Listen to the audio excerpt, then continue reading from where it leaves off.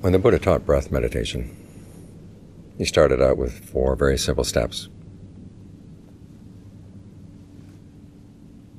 You discern long breathing, you discern short breathing.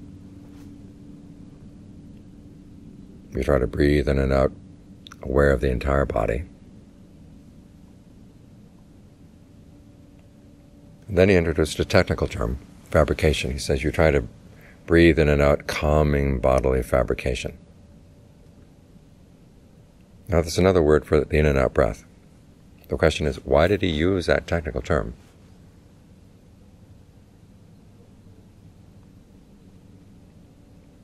You see it again in the next 4 steps. You try to breathe in and out, sensitive to rapture, any sense of refreshment that you feel while you're sitting here. Try to focus on that. Let it spread throughout the body. Breathe in and out, sensitive to pleasure, sense of ease. Then he says to breathe in and out, sensitive to mental fabrication, which are feelings and perceptions. Now you're already dealing with feelings. You're dealing with that feeling of ease.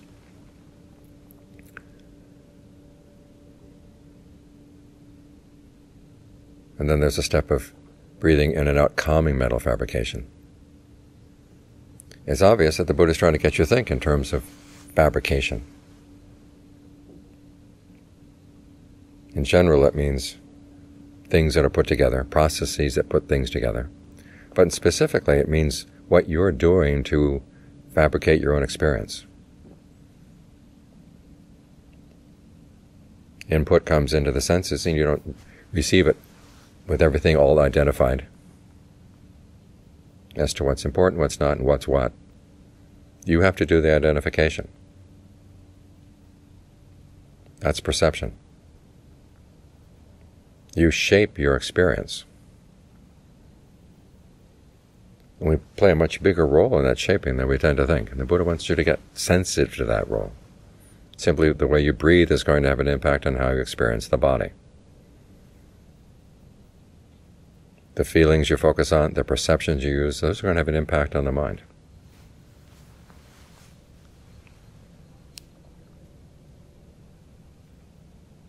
And then there's a third kind of fabrication called verbal fabrication, where you talk to yourself. Well, that's in the instructions of the meditation themselves. Things you tell yourself. I'm going to breathe this way, I'm going to breathe that way. Focus on this, focus on that as I breathe in and out. And the Buddha wants you to calm that fabrication. Partly gain a sense of how the way you fabricate things normally causes a lot of unnecessary stress and suffering. The more stirred up your fabrications, the more you're going to suffer. 1, simply out of the effort to put these things together. And 2, you come up with all kinds of ideas, perceptions, thoughts, feelings that can wreak a lot of havoc on the mind. When the mind is punishing itself this way, it's going to suffer. And the punishment doesn't stop there. It spreads out to other people.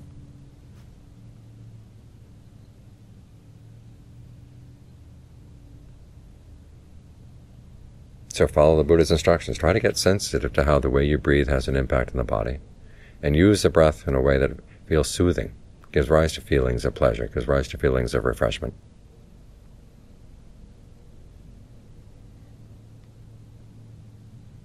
When the body's been energized, then you can allow it to grow calm.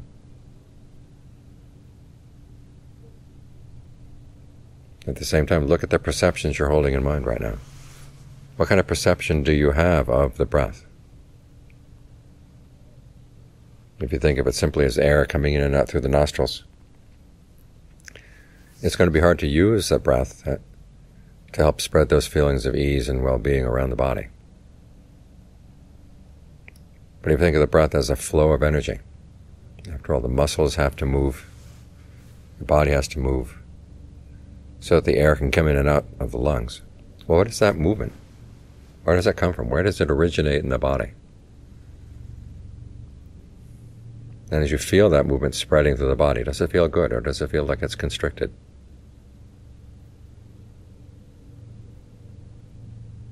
We're perfectly free to breathe any way we want. So why let yourself breathe in a way that's creating unnecessary stress. The usual reason is because we're not paying attention. We've got other things we think that are more important. But here again, the Buddha is pointing your attention to the way you breathe is going to have an impact on your mood. And your mood, of course, is going to have an impact on the things you do and say and think. So it's wise to get sensitive to this aspect of your experience, to see its potential, but also get more and more sensitive to how you really are shaping things.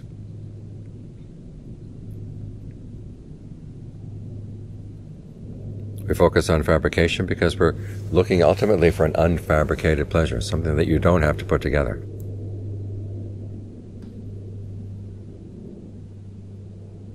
You don't really know the unfabricated until you've gotten very sensitive to how you fabricate things. You fabricate your experience of the present moment. It's not that everything is served to you ready-made, ready-finished. You have to put the things together, you have to put the finishing touches on them so that it becomes a coherent experience. The mind is active in its creation of the present moment. We don't create it totally out of whole cloth. Some things do come in from our past actions. But when the Buddha explains the list of causes for suffering, the input from the senses, which is what comes from your past actions, that comes after this process of fabrication. The way you fabricate your experience, if you do it in ignorance, you're already primed to suffer from that experience.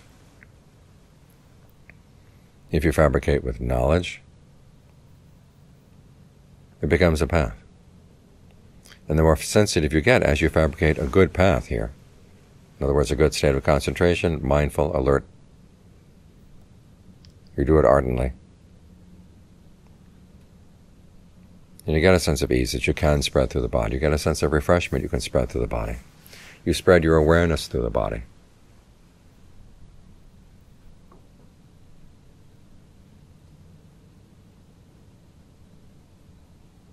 Your sensitivity develops, it grows. Things that used to strike you as okay suddenly feel a little bit too stressful. You begin to notice more and more how you're shaping things,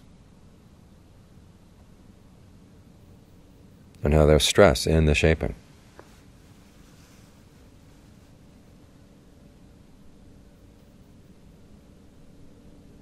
And you look at why. Why are you creating the stress? Well, there's desire.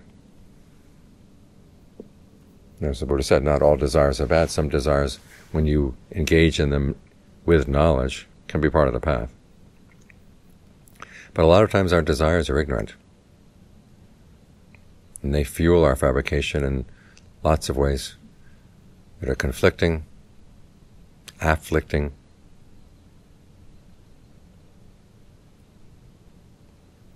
and you begin to wonder, why get engaged? Why create these things? After all, you're not simply on the receiving end. You're creating these things and then you're suffering from them. And when you see that the suffering that comes from these things is not nearly worth the allure that makes you want to create them to begin with, then you feel dispassion. Dispassion then causes these processes of fabrication to fall away, because it was the passion that was driving them. And then when they fall away, then something unfabricated can appear. It's always there, but we're too busy creating our fabrications. What we want here, what we want there, what we think this is, what we think that is. If it's not what we want it to be, what can we do to make it what we want it to be, that kind of stuff. That's always getting in the way. But when you stop that process, then something outside of time appears in the mind. And that's the ultimate happiness. That's the unfabricated.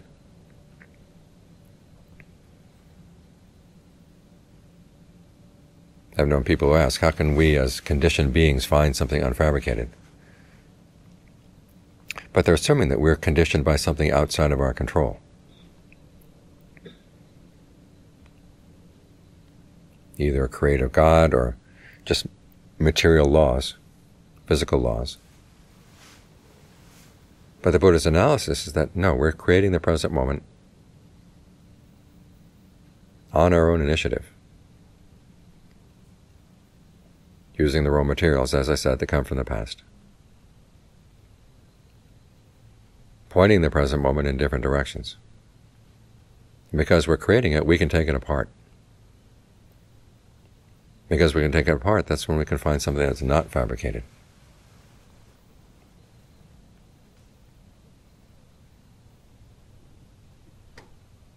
This afternoon we talked about the image of happiness being like a roller coaster going up and down and up and down. And then thinking of nirvana as getting to the up and then not going down again. It's not. It's actually just beyond the up. Wherever there's up, there's going to be down. The roller coaster is in space and time. The happiness of nirvana, the well-being of nirvana, the bliss, all that's covered by one word in Pali: happiness, bliss, well-being, pleasure. The word is sukha. That's not dependent on anything in time. It's not dependent on anything fabricated, which is why it doesn't change. It's in a different dimension. But it can be contacted here at the mind when the mind stops its fabrication.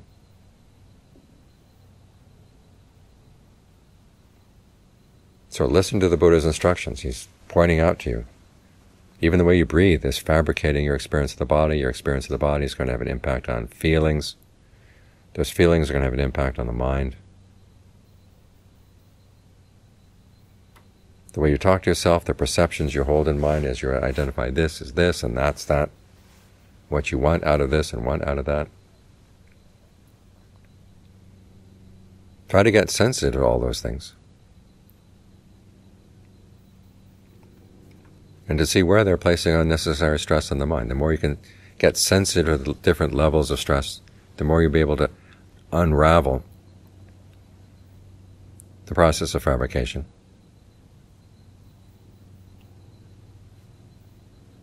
To that point of awakening where the unfabricated appears.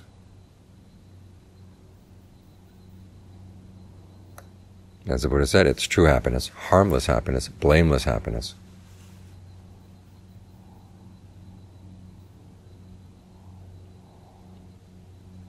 One of those rare forms of happiness that really is more than worth the effort that goes into finding it. Both for your well-being and the well-being of people around you.